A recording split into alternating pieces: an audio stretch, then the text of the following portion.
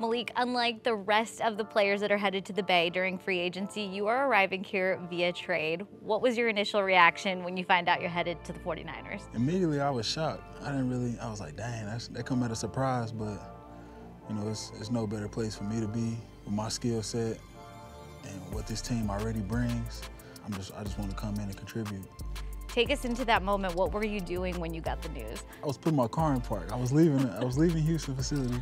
I put my car in park and I seen Miko call me. You know, he thanked me for my services there, and he said I was going to a great organization with great people, and this is the best situation for me.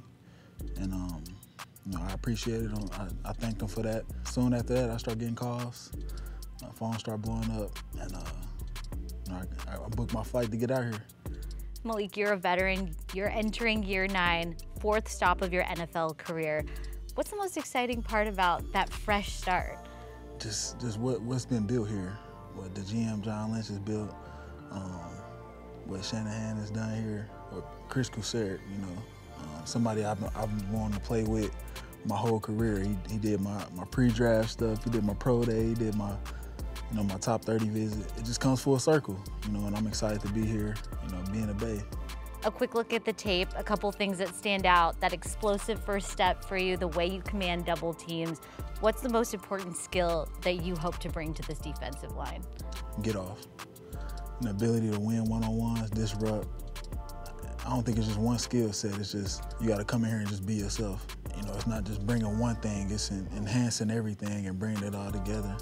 We spoke about this off camera. You are familiar with Javon Hargrave. You're gonna have the opportunity to play alongside him. What do you think about that? I'm excited.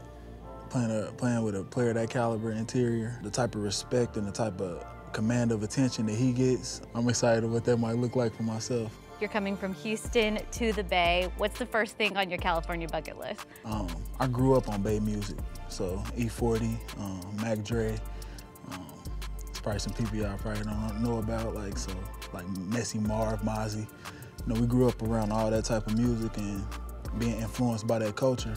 So you know, I'm excited to be out here. I'm excited to be a part of this organization, to be in this city and impact this community any way I can.